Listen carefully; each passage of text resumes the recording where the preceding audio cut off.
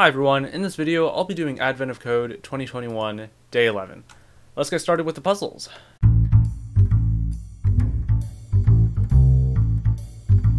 Alright, so today's puzzles were quite fun and challenging, so let's just read them first, I guess. You enter a large cavern full of rare bioluminescent Dumbo octopuses. They seem to not like Christmas lights on your submarine, so you turn them off for now. There are 100 octopuses arranged neatly in a 10 by 10 grid. Each octopus slowly gains energy over time and then flashes brightly for a moment when its energy is full.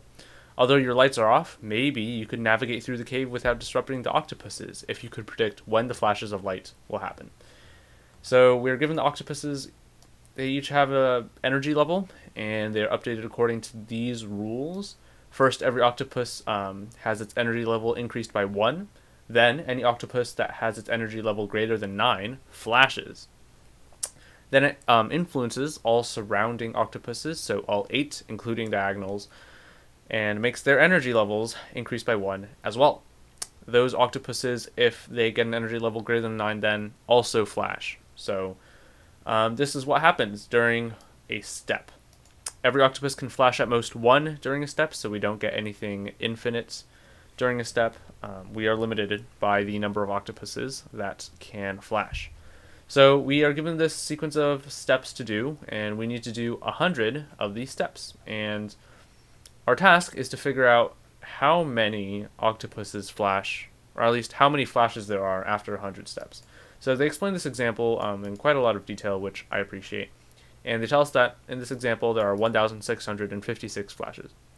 So we have to simulate this flashing and find out how many flashes there are in total. So interpreting this problem and simulating is probably the hardest part to do because, as usual, when we're dealing with grids and simultaneous updates, we have to create a new variable sometimes to do the update correctly and not have any corruption. So, as an example, if we just updated the grid directly, so let's say we had a 9, 9, 9, 9.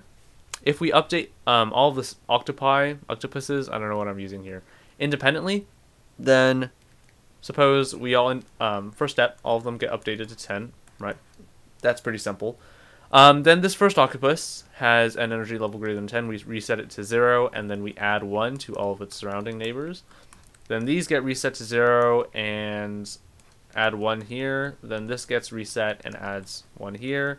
But this is actually wrong because we have to do it simultaneously. So we do have to keep a new variable that helps us do simultaneous updates. So how I approached this was first parsing the input, pretty standard. I included this debug function, which is no longer necessary.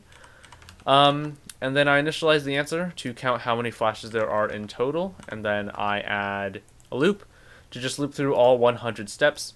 For every step, we initialize a Boolean array to keep track of which octopuses have flashed, because no octopus can flash more than once. Then we just add 1 to all the octopuses. And then we do this continuous updating, because we are not going to stop until either all octopuses have flashed or no octopuses are going to flash anymore. Because we have to repeat this second step, not just do it once. So we have to continually check if any octopuses have energy level greater than 9. What we do is we just loop through the entire array, and for every octopus, if it meets the conditions of not having flashed yet during the step and having an energy level greater than 9, then we do what the step says. Basically, we increment our answer first, because that's another flash.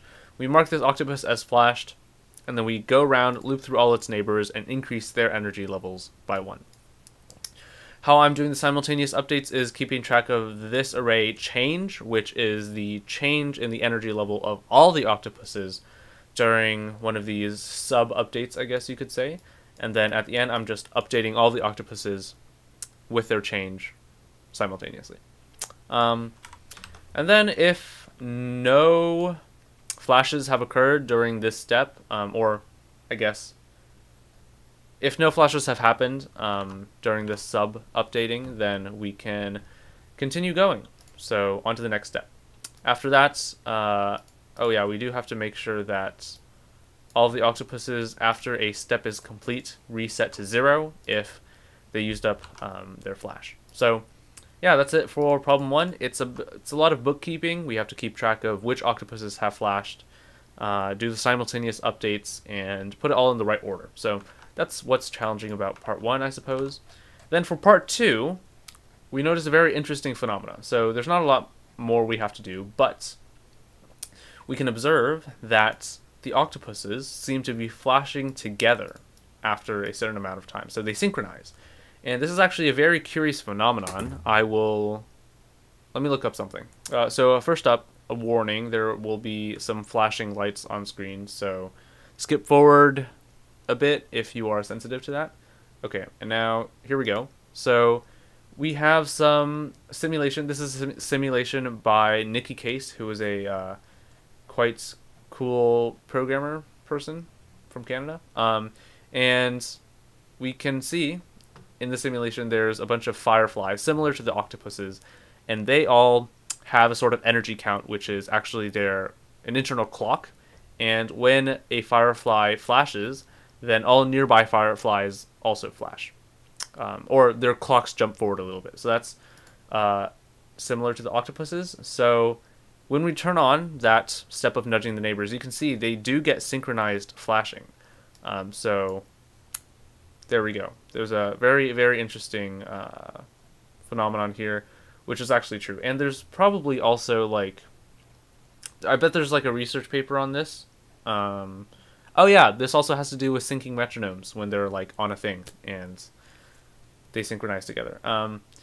Yeah, this is very, very cool. Natural phenomena are beautiful often, so just putting it out there that this octopus flashing simulation thing is not a coincidence. It's actually a real thing. So for part 2, we just have to find when all the octopuses flash, and this is convenient because at the very end here, we are resetting all of the octopuses that have flashed back to 0, and during that loop, we can just keep track of how many octopuses have flashed during the step, and if that number is equal to all of the octopuses, so that's 100, then we can stop and then print out the current step we're on. So yeah, that's pretty much it for day 11 of Advent of Code 2021.